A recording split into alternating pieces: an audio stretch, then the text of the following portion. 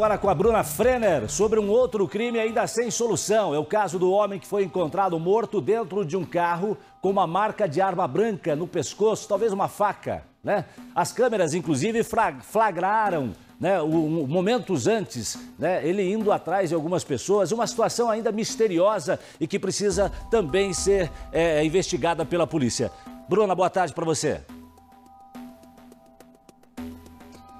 Boa tarde, Jasson, e para todo mundo que acompanha o Balanço Geral. Pois é, Jasson, é um crime ainda cercado de mistérios, mas por enquanto está a cargo da Divisão de Homicídios e Proteção à Pessoa. E o que eu posso te falar agora? Ricardinho e eu estamos aqui no local, bem em frente a uma loja, né, onde, infelizmente, o Walter Luiz Mariano, de 41 anos, morreu ainda dentro do carro. Esse carro aqui está no local onde antes o carro do Walter estava estacionado. E nas imagens que o Balanço Geral conseguiu, é possível ver quando o Walter estaciona o carro, desce do veículo e vai atrás de duas pessoas que estão passando aqui pelo local. Nesse momento, nessas imagens, Jasson, a gente já consegue ver quando o Walter tá meio já... Por quê? Porque ele já levou a facada, ele já estava com a perfuração, foi do lado direito, e uma perfuração fatal, tá, Jasson? Primeiro, a gente vai assistir a reportagem que a gente preparou no fim de semana para o telespectador entender melhor o caso. Vamos lá.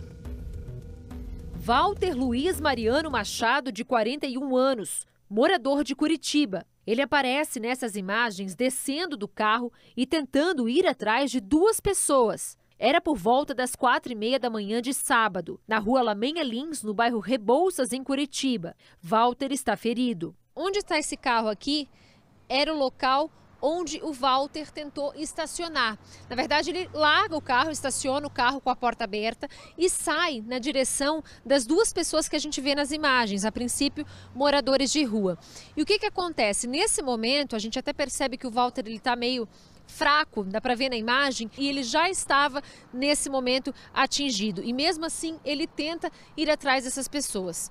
Depois, ele volta para o carro, senta, né? Provavelmente ele iria buscar ajuda, mas infelizmente morre ainda dentro do veículo.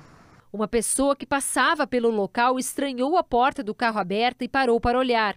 Essa mesma pessoa acionou a ambulância. Nessas imagens é possível ver o trabalho da polícia e dos socorristas. Ele está no banco do condutor do veículo ali, ele está caído sobre o banco do passageiro ali. Tem sangue no local ali, o que caracteriza ali que foi vítima de alguma agressão. Provavelmente o autor ali, ele estava no interior do veículo ali, onde acabou fazendo essa agressão contra o indivíduo. Ainda não se sabe a motivação para o crime. Agora, a Divisão de Homicídios e Proteção à Pessoa deve cuidar do caso.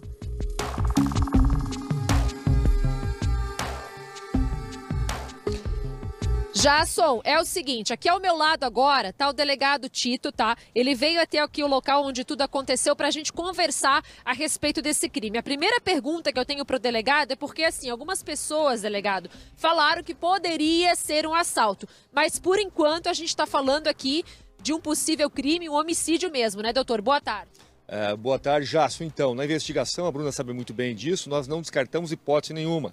Trabalhamos com todas as possibilidades, tanto que nossos investigadores, Jasson, nesse momento, estão na rua trabalhando, coletando informações com várias linhas de investigação. Uma delas vinculada a um crime passional, obviamente, outra vinculada ao latrocínio. Nenhuma hipótese, Bruna, é descartada.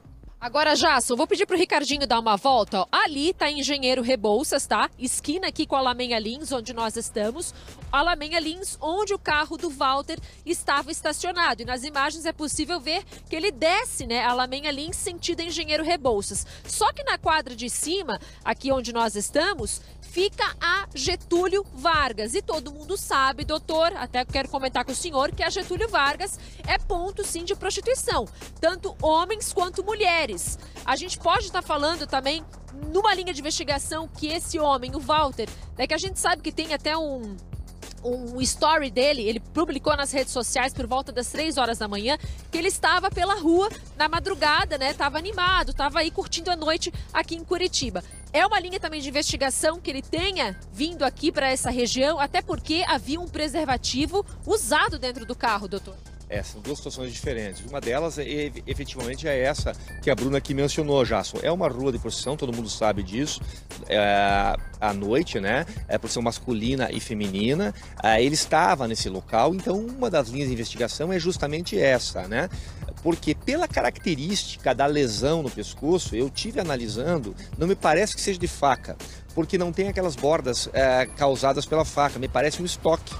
Estoque é um pedaço de madeira, ou um ferro, ou uma chave de fenda. O que significa isso, Bruno e Jason? Significa que não é um crime premeditado. Não é alguém que de forma anterior programou a morte dele. Porque ninguém programa a morte de alguém com um instrumento desse. Esse é um instrumento que está disponível naquele momento, típico de um crime passional. Ninguém faz um furto, um roubo com um pedaço de pau com uma ponta ou com uma chave de fenda. Tem no mínimo uma arma ou uma faca, até para impor o medo à parte contrária. Então tem uma característica inicial de crime passional, de algum desentendimento, pode ser uma briga ou uma outra situação que gerou a morte dela. E mais, a vítima tem aparentemente também só uma lesão, e uma lesão no pescoço.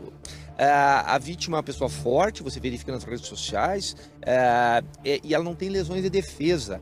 Então é natural que quando o agressor se aproxima da vítima, a vítima se defenda.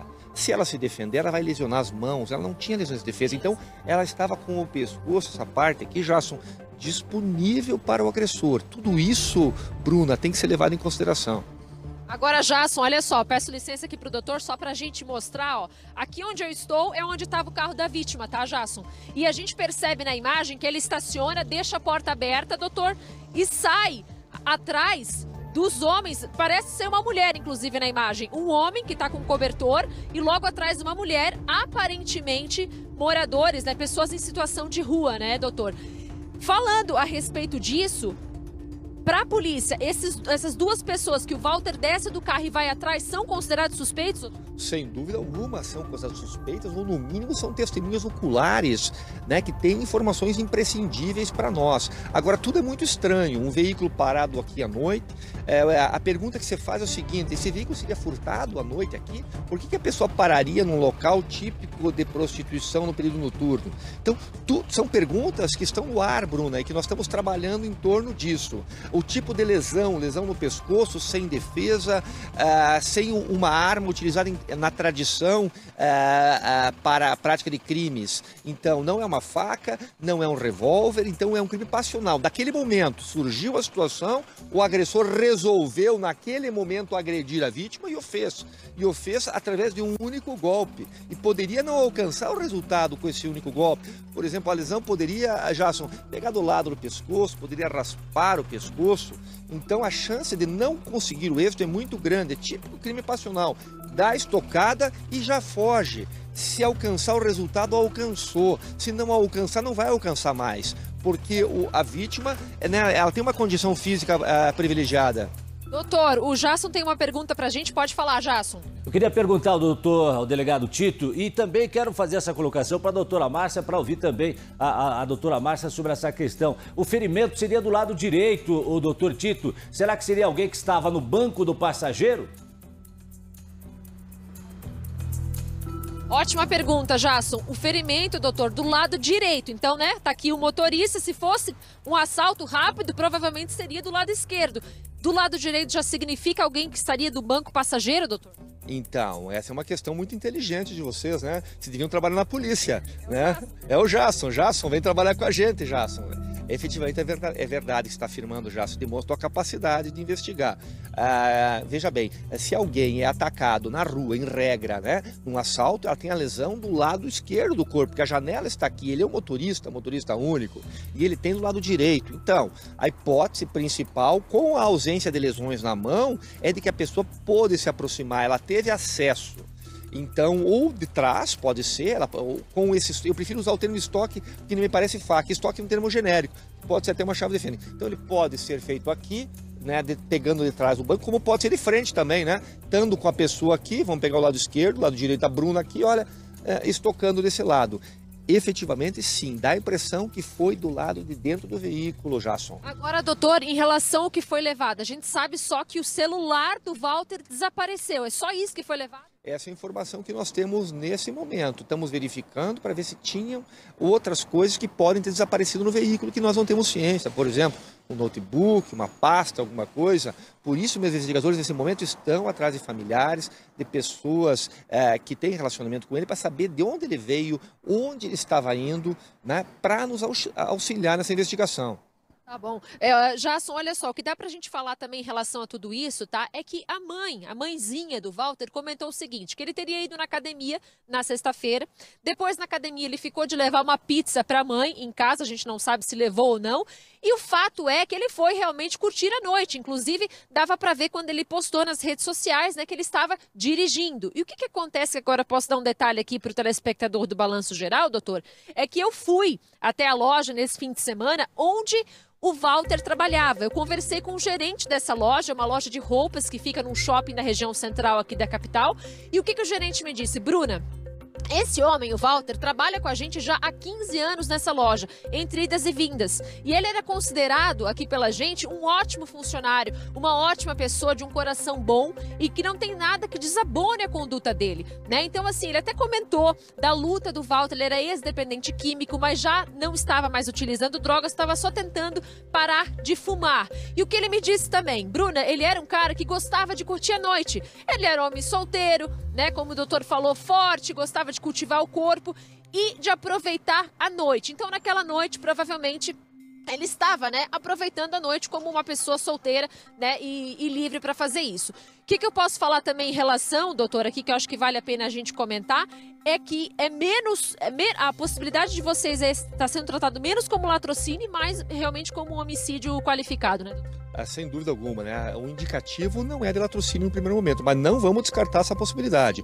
porque a investigação está iniciando. Aparentemente é um crime passional, é um crime de desacerto de algum contexto afetivo ou então advindo até de uma relação comercial de compra de drogas, pode ser, né? Porque aqui é um local que nós sabemos de tráfico de drogas. É 4 horas da manhã, o carro não foi abordado na sinaleira, por exemplo. Se tivesse sido abordado na sinaleira, poderia ser um assalto rápido, uma tentativa de roubo, Jason. Mas não, o veículo estava parado, ele parou o veículo. Ninguém para o veículo neste local especificamente de madrugada se não tiver o interesse em relação ao público que é oferecido aqui na madrugada. Porque aqui não é um local, vocês verificam, que tem um bar, que tem um restaurante, que tenha nada. Aqui é um ponto. Então ele parou o carro especificamente nesse ponto desse local que a Bruna está agora no momento. E tudo isso tem que ser levado em consideração. Então ele para nesse local, é um local, obviamente, como a Bruna falou, de prostituição, é um local de vender drogas. Aqui ele é lesionado uma única vez com uma estocada no pescoço. Não sabemos se de dentro do veículo ou de fora do veículo. Se for de fora, como o Jason já mencionou,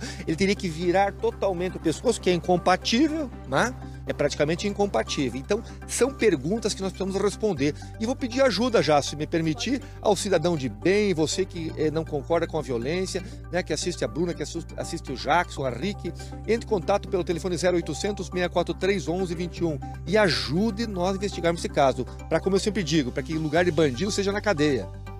Doutor Tito, muito obrigada, tá, pela participação aqui no Balanço Geral. Jason, só pra gente finalizar, ó, aqui pra cima, na Lamenha Lins, até a Getúlio Vargas, há muitas câmeras de segurança, Jason. E a equipe, os investigadores, a Divisão de Homicídios e Proteção à Pessoa já estão aqui na rua, estão entrando em tudo que é estabelecimento para tentar conseguir uma imagem, talvez, do momento exato do crime. Jason. Obrigado, delegado Tito. Obrigado, Bruna Frenner. Daqui a pouco a gente volta a conversar novidades desse caso ainda hoje. Doutora Márcia. O Tito está corretíssimo. O primeiro momento é verificar o que é possível ter ocorrido, tanto em relação à possibilidade física, quando você fala nessa estocada, né?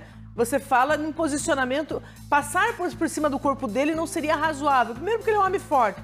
Segundo, que não tem lesões de defesa, o que teria com certeza outras lesões. Então, o que é possível ter acontecido? Então, com certeza, a pessoa estaria dentro do veículo, ou no banco de trás, ou no banco da frente, mas dentro do veículo. E pode ter acontecido um desacerto comercial, ali comercializam-se drogas, comercializa-se sexo, pode ter tido um desacerto comercial nesse momento, alguma outra irritabilidade, mas como o doutor Tito falou, não é uma coisa que a pessoa saiu de casa pensando em fazer, porque não tinha um instrumento adequado, foi um instrumento que ela localizou e acertou a vítima, infelizmente, de forma fatal. Obrigado. Seguimos em frente aqui no Balanço Geral. Atenção, hein? A passageira de um táxi. Gente, uma jovem, 26 anos.